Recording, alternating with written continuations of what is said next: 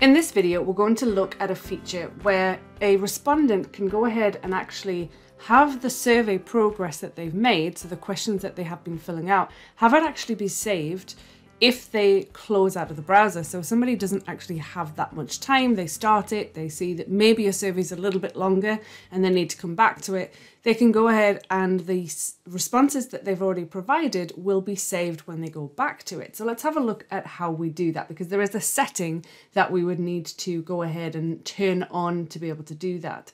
So first thing we're going to do is on the survey itself, we're going to click on the Send tab. And then we're going to go into the customization, and we're going to go into the distribution section. And then from there, we're going to click on participants. Now, what we're going to be looking for is this section here where it says Save Survey Progress.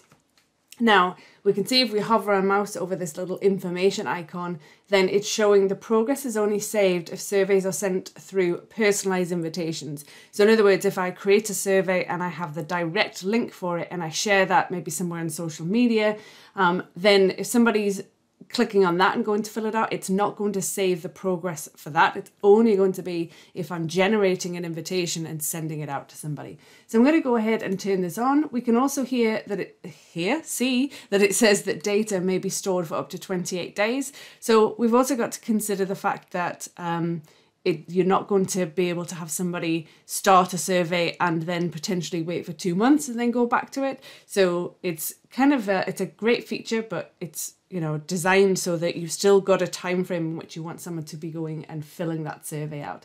All right, so once we have that setting turned on, what I'm going to go ahead and do is I'm going to go and resend this to a contact so that I can get access to the email, and we'll just go ahead and send it.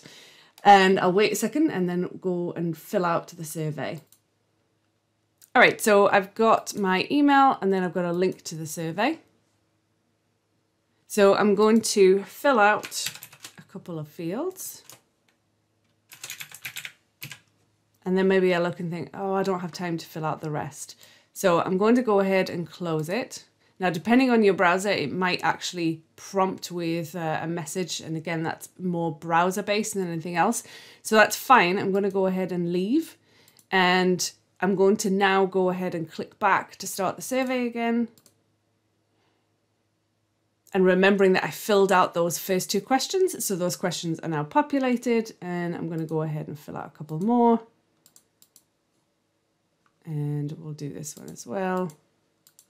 And again, if I close it and then go back to it, we'll see that those questions are saved.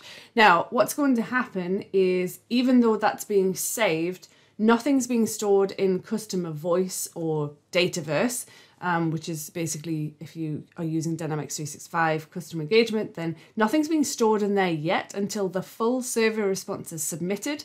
And that's when it will go ahead and actually create that survey response record for this specific person that's filling out the survey. So it's really beneficial for the respondent in terms of, especially if you have like a longer survey, they can start it, they can always then come back to it and finish it at a later time. So let me know what you think in the comments below. Is this something you think you'll be turning on for your surveys in customer voice? Hi, I'm Megan Walker. Thanks for watching. I hope you enjoyed the video and that you learned something from it. If you don't want to miss out on any other content, you can go ahead and click on my face below to subscribe. And if you want to watch the next video, you can do that by clicking over here and go ahead and get started. Thanks again.